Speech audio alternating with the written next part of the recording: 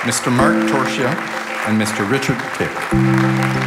NeuroBlate is a system that we developed to minimally invasively treat lesions inside the brain. At one time, surgeons often talked about brain tumors that were inoperable, and I think we're starting to take that word out of the dictionary.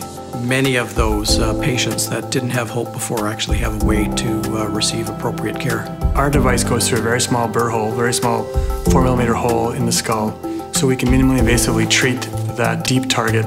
And one of the big benefits of that is that patients, in a lot of our cases, can go home the next day.